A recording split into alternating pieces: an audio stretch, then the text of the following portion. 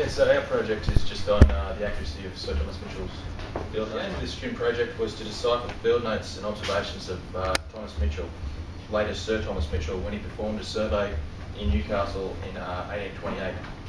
Another aim was to determine the accuracy of Thomas Mitchell's drawings on his field notes of the Newcastle area.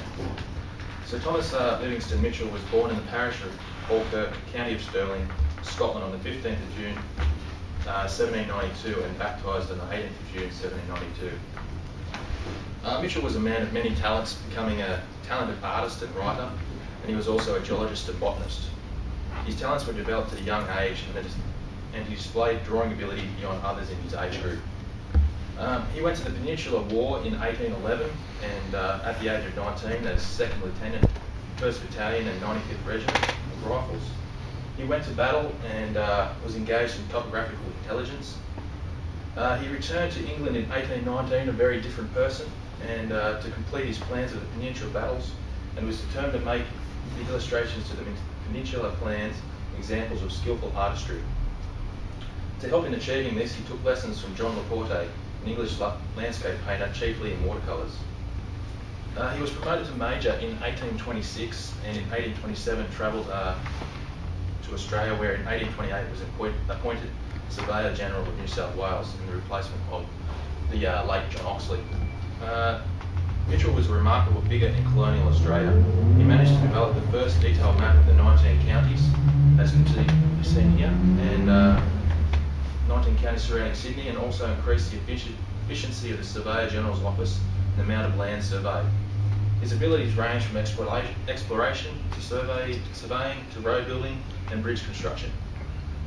Mitchell completed 4 major expeditions into eastern Australia, setting off to trace the Darling River to the sea, exploring the Murray River, and on his 4th expedition, whilst exploring the Murray, decided to explore the southeast, and doing so discovered the Grampians. On one of these expeditions, he passed through Newcastle, drawing remarkable sketches and surveying the landscape of the town, as we can see here. Mitchell continued his role as Surveyor General until his death, caused from pneumonia in 1855. Throughout this project, a 1830 plan of Newcastle extensively used for coordinating and understanding Sir Thomas Mitchell's observations. The plan drawn by Surveyor John Armstrong is considered to be the best ever early plan of Newcastle. John Armstrong was an employee of the Australian Agricultural Company around 1830, and his plan shows every building and small detail in early town of Newcastle. This provided a lot of relevant information to relate Mitchell's observations to actual buildings and structural features such as windmills, flagpoles, etc. The observations of Sir Thomas Mitchell was not recorded in the conventional manner of surveying practice as it is known today, and have been deciphered and shown within the report.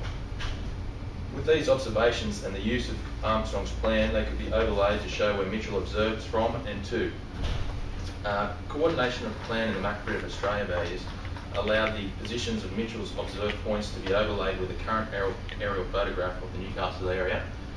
The deciphering of his observations was essential in completing this task, and these methods of determining the accuracies and coordinating the plan are shown within the report.